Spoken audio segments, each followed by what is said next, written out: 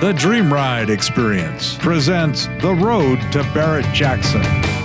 We're on week number 4. A lot of things need to get done this week. We're actually fitting the cab on the chassis, making sure that all the mounts are welded in the exact position that they need to be.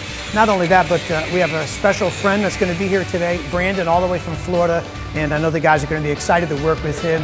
He loves cars. He's an incredible Olympian, and we're just happy to have him in the shop. Hey, look, Brandon's here. Brandon, what's up, man? What's going on, man? Good to see you. Good to see you, too. That's awesome. Hey, Brandon. How are you? I'm good. Great seeing you. Great seeing you, too.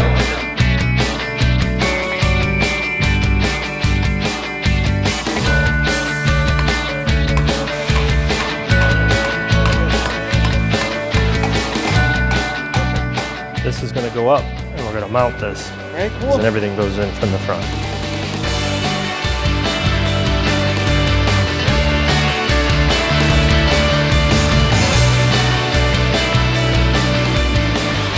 How are you? Good to see you. Doing a good job over here, I hear, huh?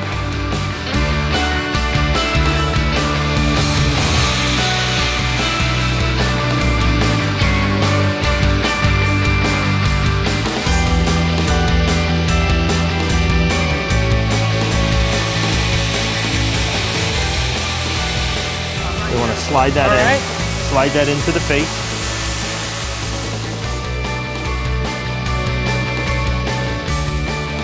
We put this pin through it, and that keeps the bolt in position so it can't unscrew or tighten. So go ahead and tighten it, and you'll feel how this is starting to get snug.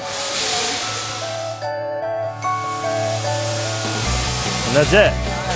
Right here. Nice work.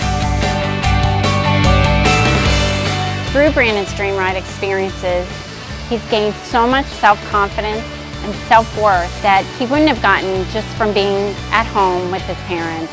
It's the acceptance of all the people that interact with him and that he's met and made friends with through Dream Ride. It has been absolutely life-changing for Brandon.